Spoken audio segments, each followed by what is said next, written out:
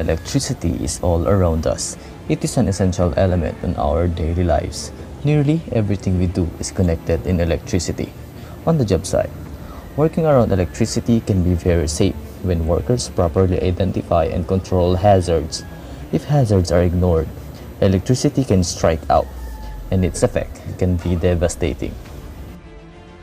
Most of these incidents and fatalities were caused by direct worker contact with overhead power lines and contact with machines, tools, and hand-carried metallic objects.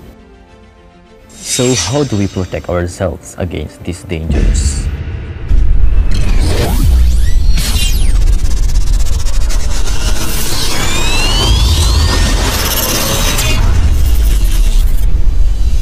Here are 7 of the most common electrical hazards in the workplace, and tips on what you can do to mitigate these risks. Number 1. Overhead power lines. Overhead powered and energized electrical lines have high voltages, which can cause major burns and electrocution to workers. Remember to maintain a minimum distance of 10 feet from overhead power lines and nearby equipment. Also, safety barriers and signs must be installed to warn nearby non-electrical workers of the hazards present in the area. Number 2. Damaged tools and equipment. Exposure to damaged electrical tools and equipment can be very dangerous. Do not fix anything unless you are qualified to do so. Thoroughly check for cracks, cuts, or abrasions on cables, wires, and cords. In case of any defects, have them repaired or replaced. Lockout tagout procedures should be performed at all times before commencing electrical maintenance and repairs. Lockout tagout procedures are there to protect all workers on a work site.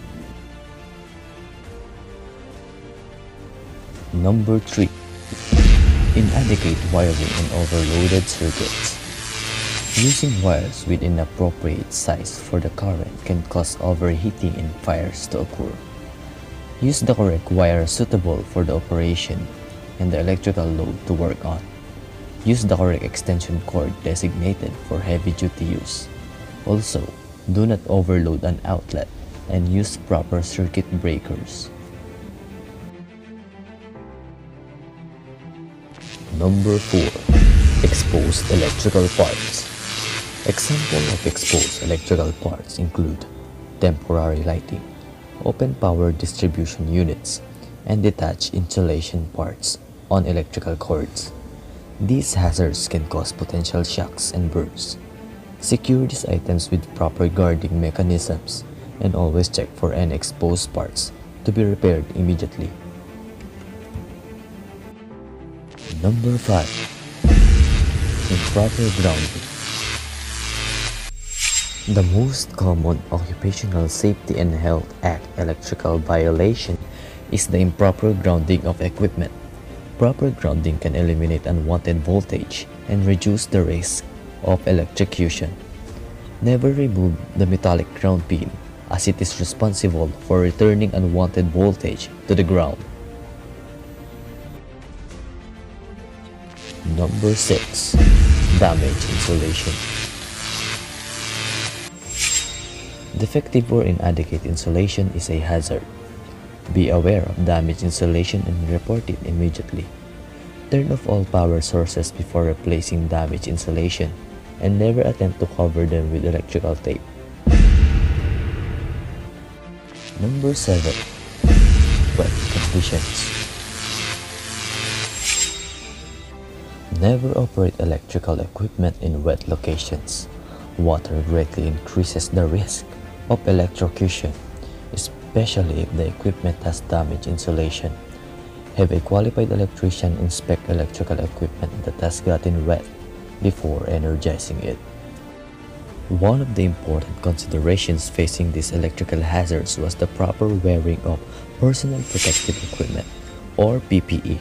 Common PPE requirements on job sites include cotton or fire-resistant pants, a cotton or fire-resistant shirt, electric shock-resistant or static dissipative footwear, Type 1 and 2 Class E and G protective headwear, additional high visibility clothing, safety glasses, and work gloves. As with any task on the job site, you should never attempt to perform work without the proper training and experience. Only qualified personnel should be involved in the operation. Inadequate training, lack of experience, and failure to recognize potential hazards could result in electric shock or death. Knowing your limits and applying the best electrical safety practices can help reduce the risk of electrical shock and death. It is safer to work within your scope of expertise instead of taking the risk of working beyond your capacity. If you are not confident to do the job, don't hesitate to call for help from an authorized person. Always consider safety as the #1 priority.